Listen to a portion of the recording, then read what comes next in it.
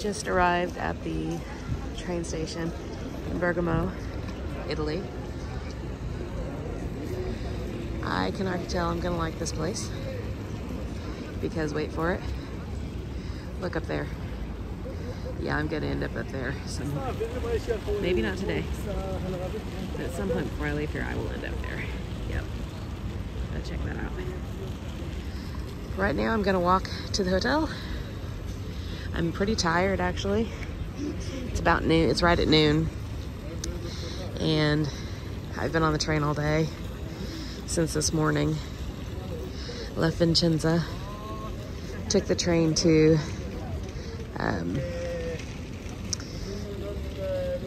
Brescia, and then transferred trains from Brescia here to Bergamo.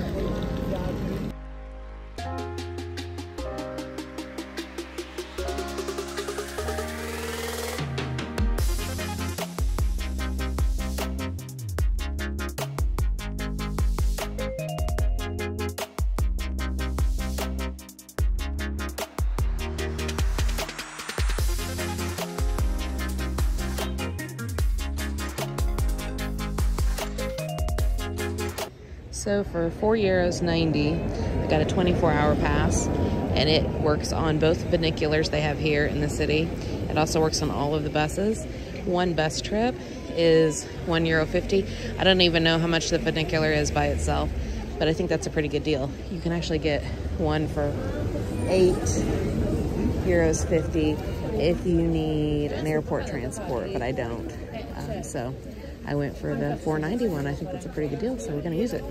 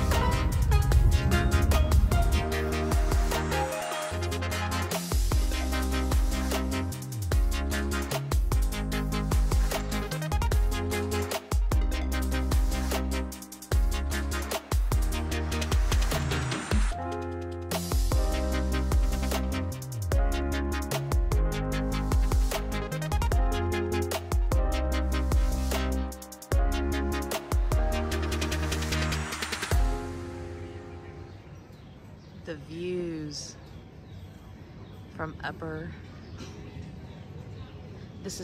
that's actually upper Bergamo. I'm actually at the fortress, which is even higher up. So I'm in the old fortress, San Vigilio.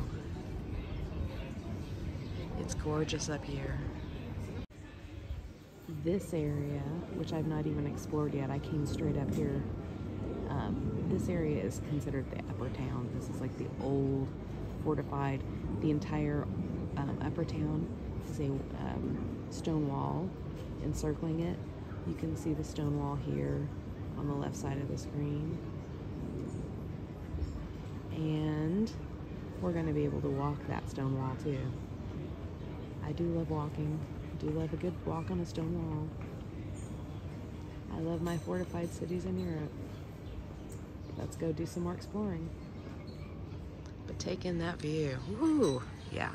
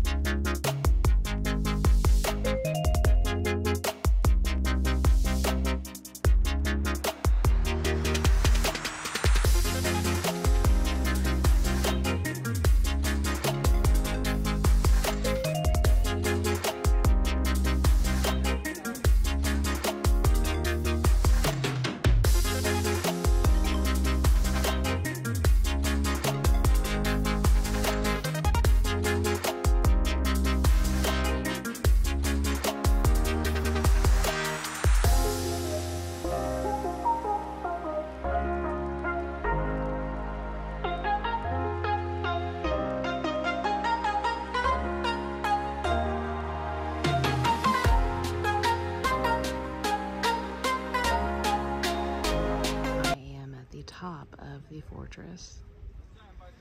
Climbing up the turrets is no joke in the dark. It's a good thing the daylight out because that's the only light that we had what was creeping through. It's a beautiful fall day, and just look at the valley. Beautiful little towns in the valleys of these mountains. See that church off in the distance, just tucked in there. Beautiful.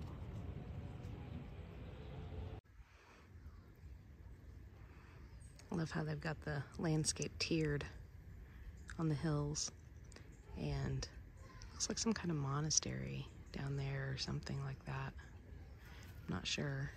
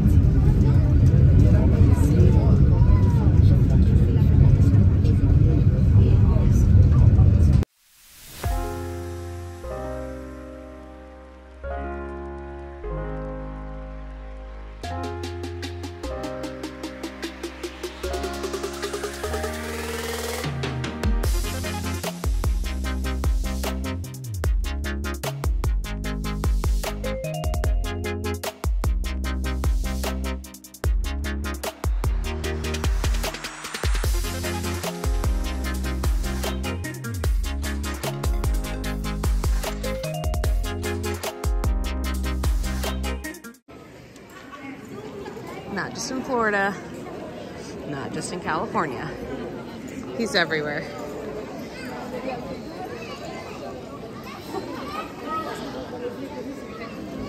If Florence is the home of gelato, Bergamo is the home of stracciatella, which is not my favorite flavor, but we're here, so we're gonna have to have some. I don't know if we'll have some here or at the original place. Right now I'm hungry for food. This is kind of the big pedestrian area. The Piazza Vecchia is this way.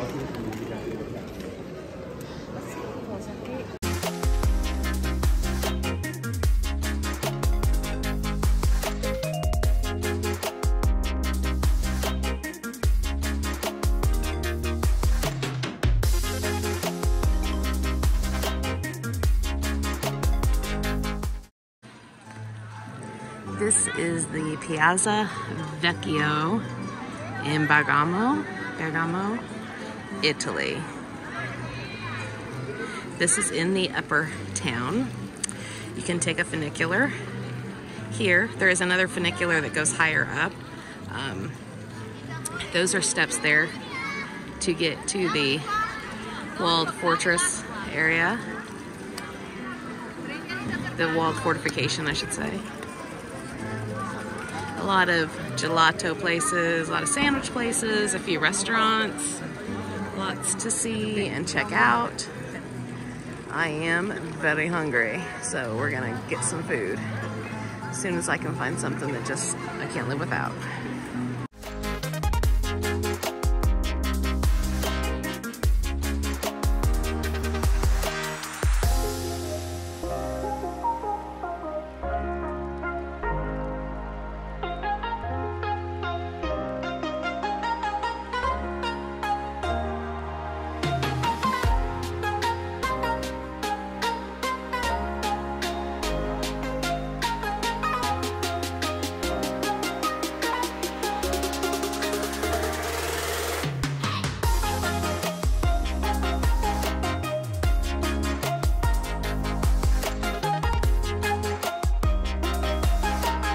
in a nod to fall, today is November 1st, so it's still fall.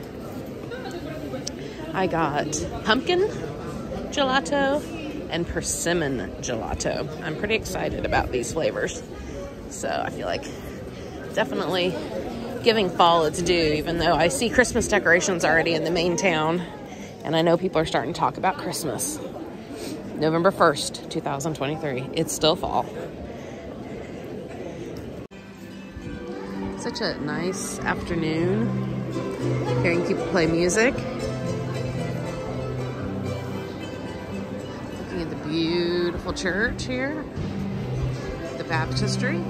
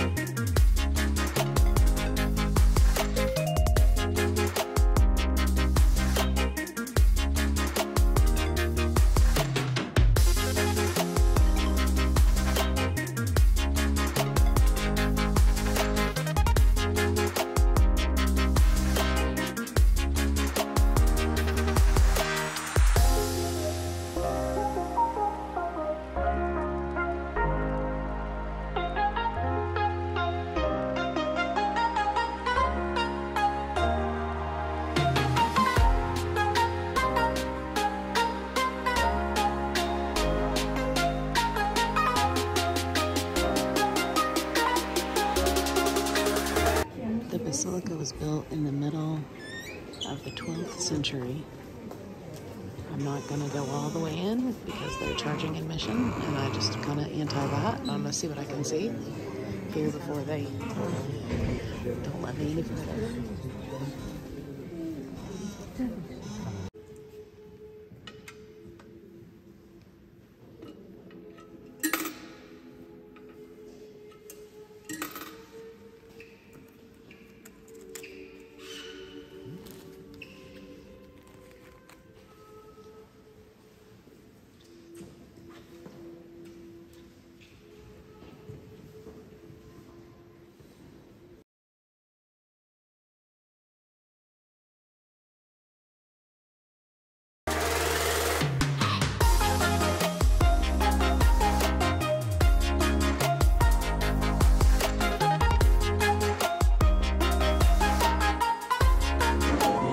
I wish I could tell you more about this, what this is.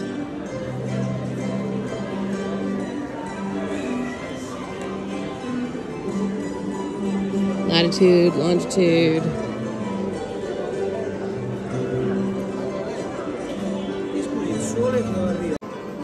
Oh, they turn on the lights up there. It's really pretty. It's amazing. They have this huge basilica. Literally feet from this huge cathedral. Seems like a little bit much. And then the basilica entrance is here. There's a chapel here that's really just a small little room. So while the basilica was built in the second half of the 12th century, the little chapel was not built until the 1400s, 1472, and the cathedral de Sant Alessandro was built in 1688. Well, it was started. The dome wasn't completed until 1853, and the facade was not completed until 1886. It was built in the same site where in the 5th century the Cathedral of Saint Vincenzo, co-patron of Bergamo, together with Saint Alessandro, stood. After rebuilding the church in the Romanesque period, a new church was erected in 1459. The basilica, which we just stepped our heads in for a minute, is full of Baroque artwork and frescoes, Baroque stuccos, tapestries, Lorenzo Lotto's famous inlays. It's a lot, though. We saw a little bit of it. It's a lot, I gotta say.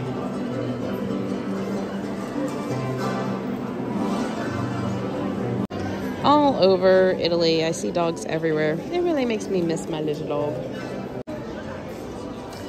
So the tower was completed in the 12th century. The bell, making it a campione, was added in the 16th century. When the bell would ring, it would mark the curfew for the town, because this was a walled town. And so if you were not inside the walls by curfew, you were locked out of town. Couldn't get in. The walls would close at a certain time, the gates to the walls, and you would not be let back in. You pick your piece of pizza, and they're large pieces, but they charge you by the weight, and then they bring them over here and they throw them in the oven for you, and you pay. They cut it up for you.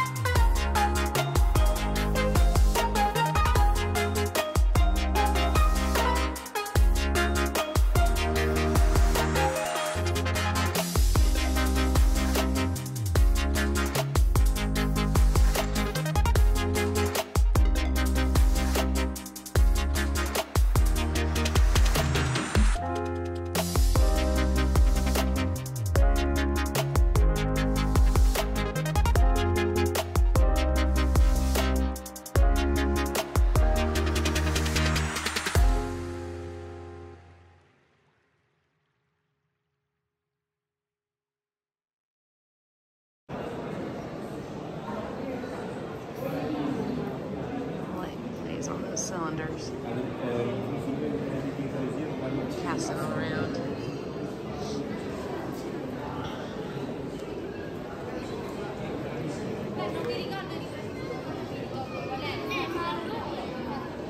It's getting late. Time for me to head back to the hotel for the night.